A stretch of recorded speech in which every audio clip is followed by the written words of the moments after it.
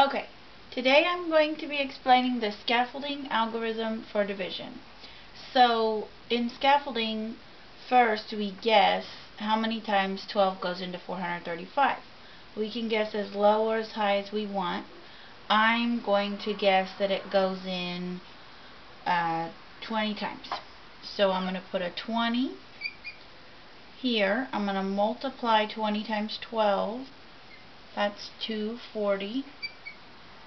I subtract and get 195.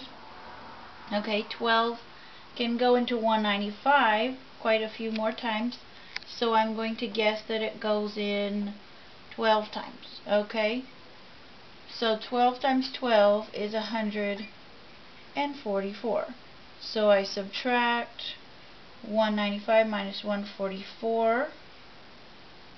I get 51. So 12 still goes into 51 more times. So I'm going to say it goes in 4 times.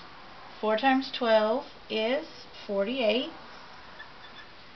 You subtract, get 3, and of course 12 can't go into 3 any more times, so you have a remainder of 3 in your final answer, and then we add up what we've done here.